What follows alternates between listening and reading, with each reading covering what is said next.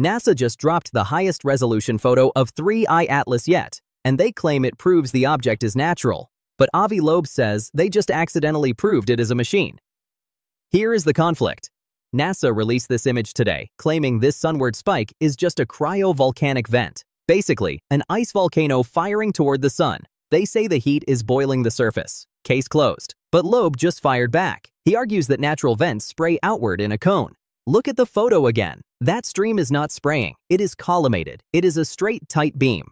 Loeb argues that nature doesn't build straight lines, but engineers do.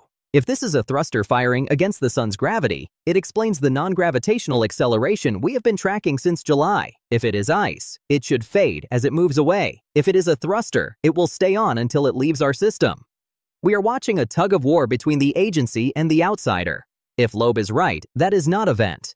It is an escape drive. NASA says rock. Loeb says rocket. Who do you believe? Comment below and subscribe. December 19th is the closest approach.